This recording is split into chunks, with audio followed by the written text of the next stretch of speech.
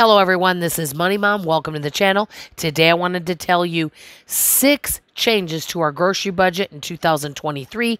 Let's get started and talk about it. I do want to mention this first. In a few weeks, I will be doing another video comparing the last several years and what we had spent for groceries each year and kind of breaking it down and doing a quick little analysis. I did do a little bit of that. I actually didn't spend as much this year as I thought I would have, which is positive. But I did not stick to the lower grocery budget every single month. My grocery budget for 2021 was $4.50 a month. Well, I stuck to that most of the time, but my grocery budget for 2022, I wanted to challenge myself, was $4.25 a month. There were some months I came under budget, some months I was right at budget, but there were several months I went over. Why did I go over budget? I'm going to sum this up really quick. Number 1, poor planning. 2, convenience foods. 3, impulse buys. Sum it up there in a nutshell for you. So I'm actually going to give myself a larger amount for 2023, and I won't reveal the reason for that right now, but you'll be finding out more about that in the next few weeks. I'm going to allow our family to spend $500 a month for all food. Now, I can't go over that amount at all. That has to be it. If I have leftover from the month before, if I want to use that, that's fine.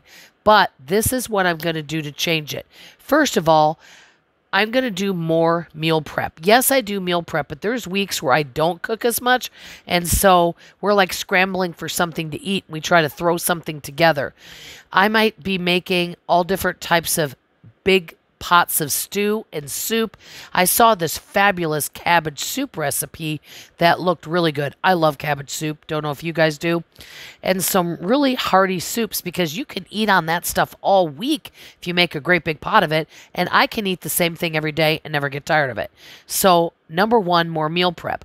Number 2, which sounds like it contradicts number 1, more ready-to-eat foods just to have. It could be soup in a can when it's on sale. I'm not saying we need to have a huge amount of it, but at least have a couple of these things so that if you don't have anything prepared, it'd be something quick to heat and eat, if that makes sense.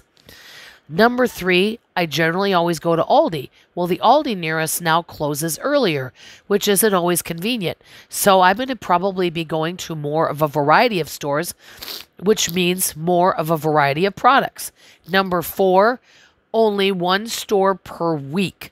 The reason I say this is if I go to 2 stores, like I go to Aldi and Kroger, maybe I buy something at Target, what ends up happening is I end up spending more money. So this last week, I wanted to go holiday Christmas shopping.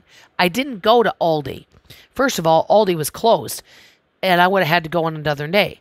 And I didn't want to go on 2 separate days. I just went to Kroger. That was it. I didn't go to a separate store. And if I would have gone to Aldi, that would have increased my grocery budget. So I'm just going to stick to 1 store a week overall. Okay. Number 5, I may be shopping less often.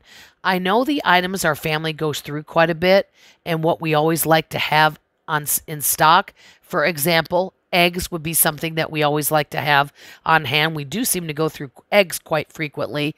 Almond milk seems to be something else. Yogurt, that would be another item off the top of my head. So being aware of items that we run through, and if I could keep extra, I may be able to skip several days before shopping. And I've started to kind of do that. And honestly, waiting just even a couple days doesn't make that big of a difference. It's not like we're running out of food. I have a lot of food here. Okay, so shopping less often. Okay, last but not least, and some of you didn't know what this is, but when I do shop at Aldi, I sometimes love all the what I call Aldi finds or special buys. Items that Aldi only has perhaps that week. And it's something new that I've never seen before, so it's interesting. It may be something holiday. It may be a specialty flavor.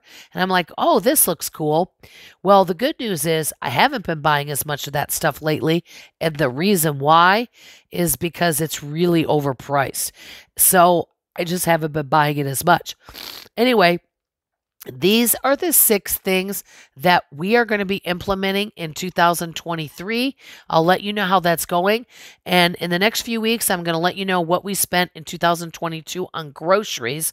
And I have to say, so far, it hasn't been that much more than the previous year considering inflation, because I had some really good months where I did really well with my budget, which made up for some of the not so good months. So I will be sharing also why I'm increasing my budget, and it's not due to inflation. It's another reason. So I will chat with you guys later.